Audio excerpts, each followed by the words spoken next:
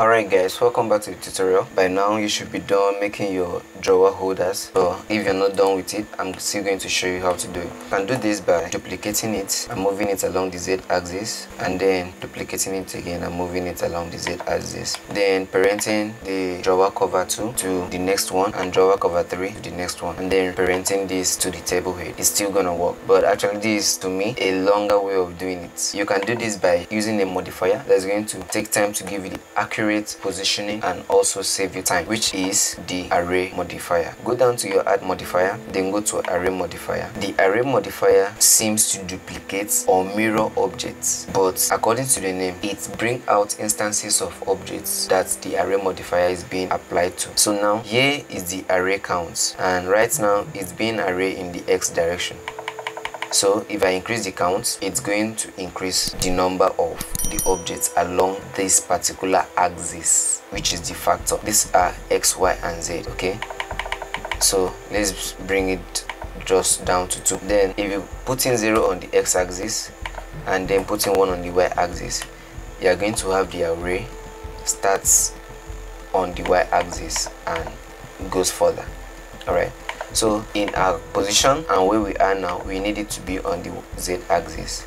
So now this is what we have, and we need only 3. So increasing this will increase where the array objects goes to, and this factor here, which is the relative offset at z-axis, is not only limited to positive numbers.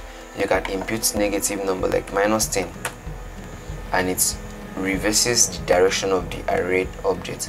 So you can increase this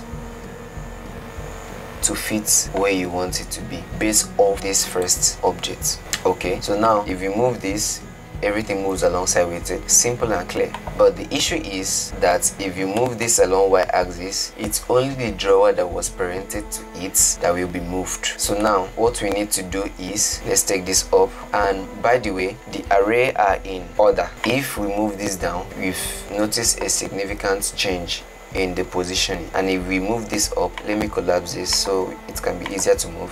If we move this up, we've also noticed some change in it. If we swap this mirror and subdivision, you're going to notice some change. What it's actually telling Blender is mirror this object first before you subdivide it. That's what it tells Blender. And if you take this up, the interpretation is subdivide this object first before you mirror it. So these modifier stacks are in order, and if you want to apply them, you need to apply them from top to bottom, because you can't come here. So the best operation is to apply from the top. For these drawer holders to be independent on their own or to move freely on their own, with this array modifier needs to be applied. And before you apply the array modifier, you need to apply the modifiers above it. So to do that, click on the first modifier, which is the subdivision modifier. You can apply it by clicking on this drop down and then click on apply. There's also a shortcut for it, Ctrl+A, but you have to keep your mouse pointer at the modifier stack that you want to apply to the selected mesh.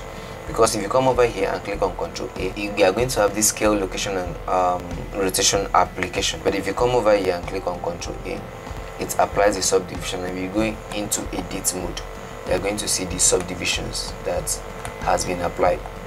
Alright, so do the same thing for the mirror, apply it, and then apply this array modifier. When you apply this array modifier, you can now select the mesh, go into edit mode, select all of them, and click on P to separate, this time not by selection but by loose parts, so all of them become independent. Alright, so now you can select the drawer cover and select the holder and Ctrl+P to apply. Select this, select this one, Ctrl+P to apply, and you can rename this, clicking on F2, select it and click on F2. Say, let's just give it a name, drawer holder 2, and this was supposed to be drawer holder 1, and this drawer holder 3. Alright, so now everything now moves along. Okay, alright, we need to test this to be sure in case our model needs to go into animation. Alright, so now we are done with the table, and hang around to see how we are going to texture it in the next tutorial. Thank you.